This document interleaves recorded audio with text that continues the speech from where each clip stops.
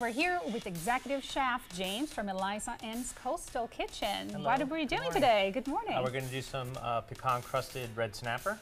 Oh, this sounds good. Yeah, that does. Yeah. All right. So let's get started. So what we want to do is build the crust. Okay. So if Linda could just add some ingredients in here, we'll drop some pecans. Does it matter where you start? Nope, usually... All the pecans? Yep, all of them. Okay. Yep.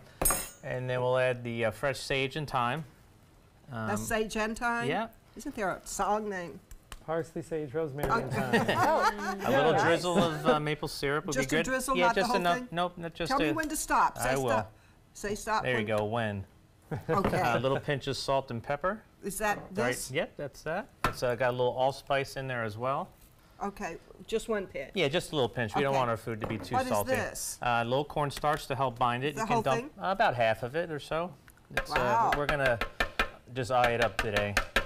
Okay, that's half, I think. Yes, and then a pinch of black pepper. Good, I'm glad we're not putting this whole thing in. Okay, pinch of black pepper. And that's it, and then we'll pop the lid on. Oh dear, here comes the hard part. Yeah, the hard part, right? We just On. turn Okay, it on. We did it! Here we did it, success. So basically what you want to do is you kind of want to grind this down to a small granular size, which is about there. Oh, we Okay. made it. So that looks wonderful. Yes, it does. Okay, and then we have the finished crust right here. This is basically what you're looking for. So the next step is to actually prepare the fish for the crust. So if you don't mind, Linda, if you could put a little mustard on the fish. Oh, so you're going What to do dredge you with mean by mustard. Yeah, Level. so that kind of like is like the glue Yeah, to keep the instead of crust egg. on there. Oh, Yes, oh, so it's got to cover all of it. correct. I never thought about using anything other than egg. That's Yeah, a great so- idea. I'm So glad you impart said some glue. flavor, some Yeah. acid. Do I need to put it on the sides? Not really, but you can. Good idea. Let's just do it. We'll go with it. Okay. It looks wonderful. So then from that A bit point, more. yep. Okay. From there, then what you'll do is you'll take the fish and you'll place it down in the crust. Want Okay. some on the other side? No, we just do it on one one Really? top. Oh, yeah. I didn't know that. So you'll basically start the pan. I like to use a non-stick. It's a little easier to make sure the fish and the crust come off the pan. Start it on medium-low heat. You don't want this to be too hot because you'll end up burning the nuts on the fish because they have a high oil content. Oh. Oh, So you want to kind of go slow with it. So you have the crust. You just kind of pack it back down, make sure it's adheres to the fish, and then you place it into your butter. I predominantly cook with just butter, a little bit of Okay. oil. We're a Southern-style restaurant, so we're not afraid of using butter.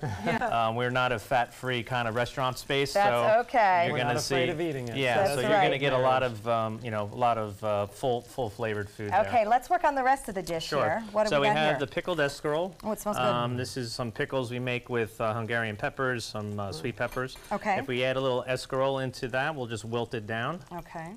All of it? Yep, all of it. And then as this gets a little warmer, you'll see it. Give it a little toss? Yeah, just a little toss. We're just going to fold it in. Basically, at the restaurant, we just kind of lightly wilt it Okay. because we want to keep the texture of all the vegetables. And then what we finish this plate with is a maple brown butter sauce that I make with a reduction of white wine, Oh, yummy. vinegar, lots of aromatics, some browned butter, and some grade A maple syrup. All right, well, I see you have a Yep. fish ready to go. Should we do a little plating? Yeah, sure. So basically what we'll do is we always start with the sauce on the bottom. Okay. Here, I'm going to put this right here. That's fine. Does that work okay? Yeah, perfect. So we always do a little puddle of sauce in the middle. And then from there we will add a little bit. I got another spoon handy. Okay. Unless you'd like to. No, go right Okay. ahead. It'll look better if you do it. Okay. So then we place some of the escarole here. Nice colors. Very simple food here at Eliza Ann's. We try not to, go too technical with food. I think the best food, simple food. So you place the fish on top. It's got a nice upscale presentation That is beautiful. without being too fussy. And lots of other great things I see Right there. here. The fried green tomatoes, some hush puppies, some biscuits. Great Southern cooking at Eliza Ann's Coastal Kitchen. And this is all part of the Waterline Marina and Resort on Holmes Beach and Anna Maria Island. So go out and check it out. It's a great place to spend a summer afternoon, that is for sure. Maria, great to have you with us. Thank you for having me. Thank you for being here with us. Everybody enjoy the rest of your day and take some time and enjoy the Suncoast view. Zoe's digging in. Yep.